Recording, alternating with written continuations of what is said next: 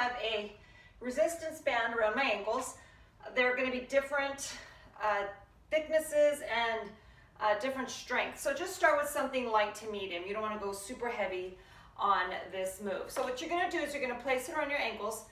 Go to one side of a room. Make sure you have some space on the opposite side of you, because we're going to go with lateral, which we're going to go side. So you're going to sit into a little semi-squat. Again, brace your core as always. Keep your chest and eyes looking up. You can rest your hands on your waist. You can rest them in front. What you're going to do is you're going to step out with your outside foot, bring the other side leg in. You're going to keep slight tension between the band. You're going to go across the floor, and then you're going to return back. So you're staying in that low squat, and you're really moving out through the hip, dragging that other foot in, side to side for reps or time.